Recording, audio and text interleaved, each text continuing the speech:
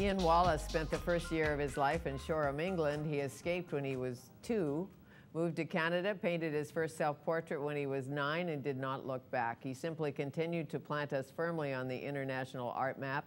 He is a photographer, an artist, and sometime musician who is considered the godfather of photoconceptualism. He is also one of the art luminaries featured in a documentary called Picture Start, alongside Jeff Wall and Rodney Graham. Wall, Graham, and Wallace are the biggest art stars to ever come out of Canada. They have known one another for 40 years. All come from Vancouver, Canada. All continue to live and work there. Their work has set in motion a distinct art culture in Vancouver, moving the city from a position of relative isolation to one at the leading edge of contemporary art.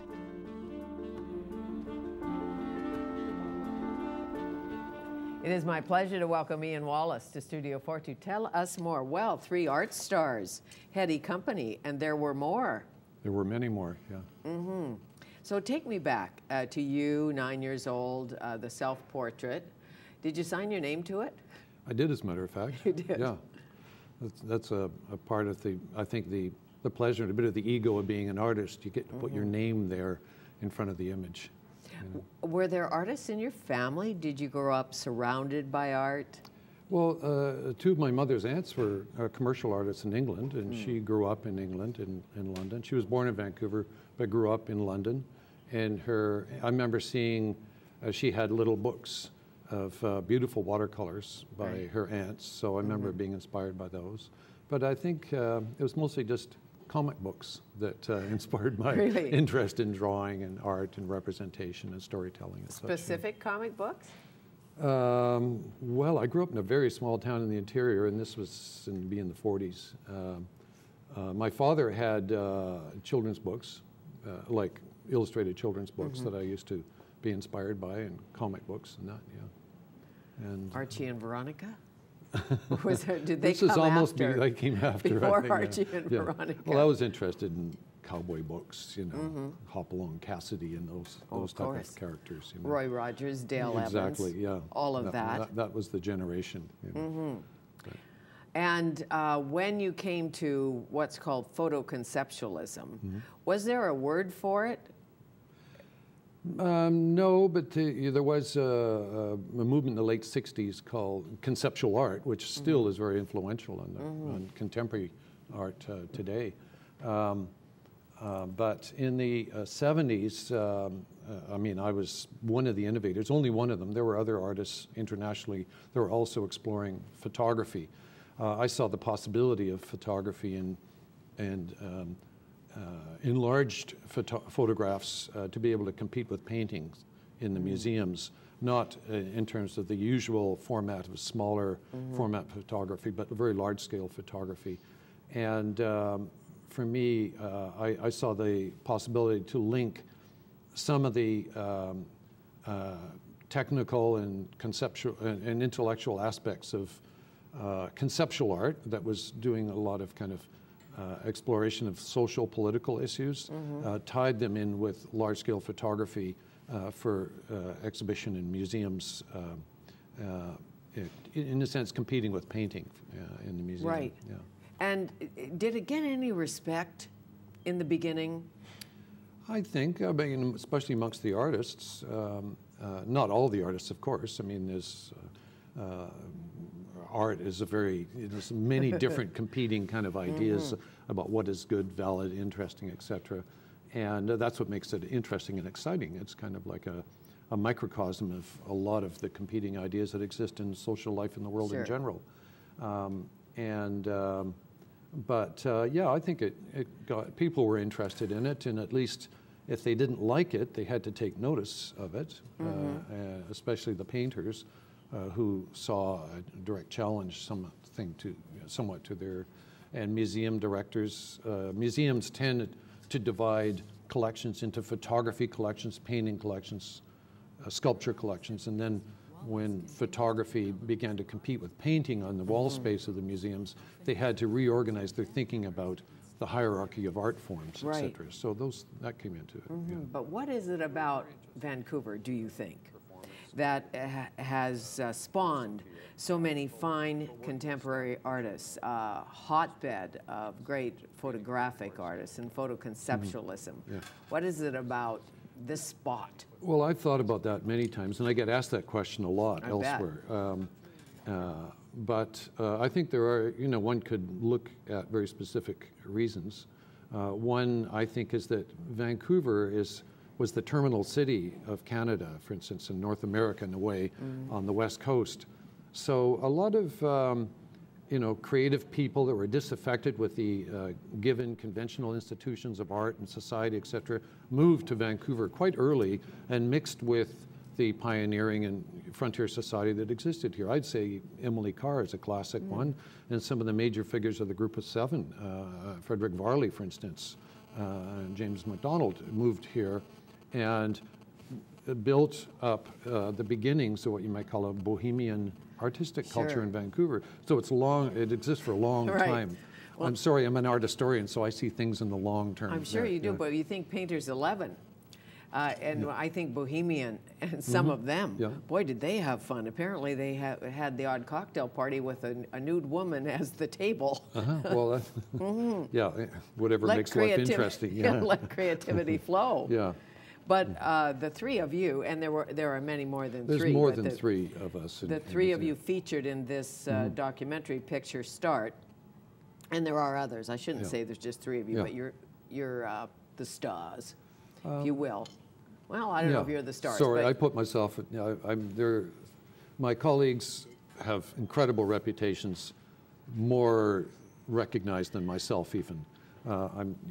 You called me the godfather of it. Yes. I gave many of the initial pushes, and there is a big supporter and participator, very active.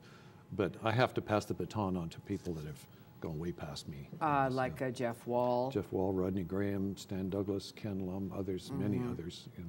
But Wall and Graham were your students at one point. They were, right? yeah. Yeah, and Ken Lum and Stan Douglas and Roy Arden, they were all.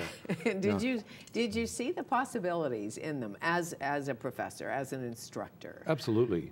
They were brilliant people to begin with, and I mean, as an instructor, I was just very lucky to have in my teaching experience and as an artist too, because I wore two hats. So as an art historian and an artist, just the luck to be able to spend time with these people and learn from them and participate with them in the total enterprise of creating a really active and viable contemporary art culture in Vancouver.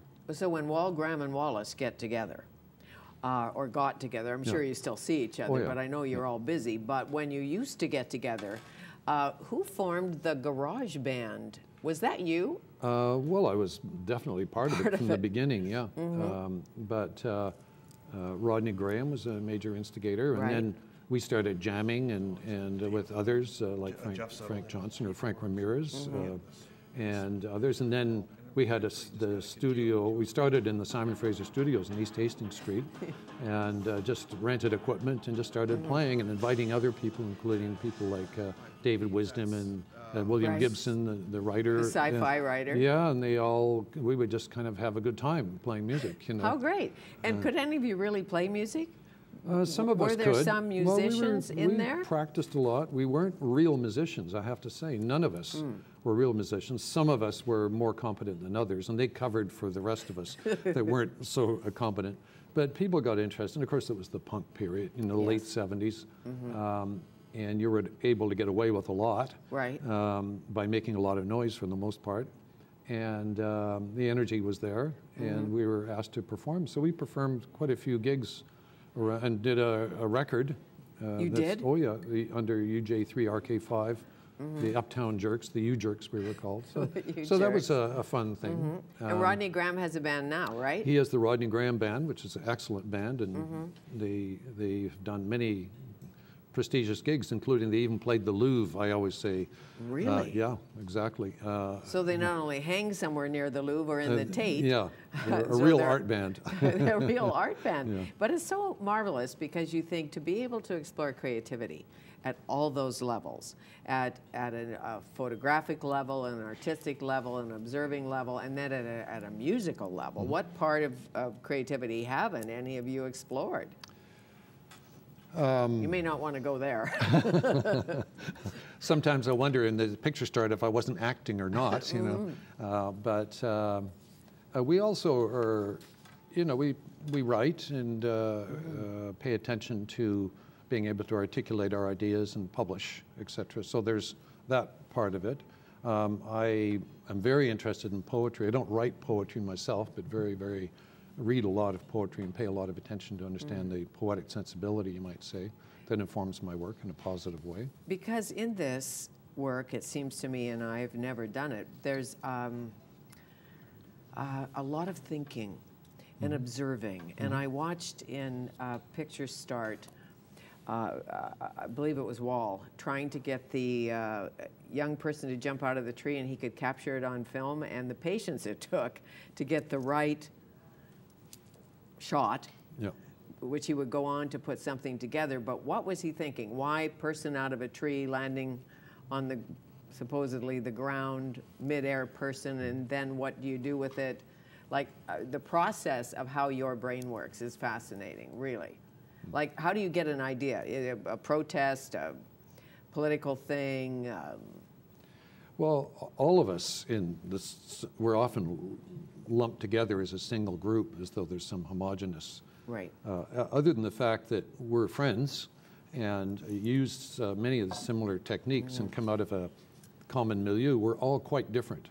We have our own independent careers, often quite different ideas about things and different ways of coming about this. Jeff Wall, for instance, is brilliant. He's extremely fastidious with technique. And as you saw in the film, just the shot after shot to get it exactly right, to capture from what for him was a childhood memory.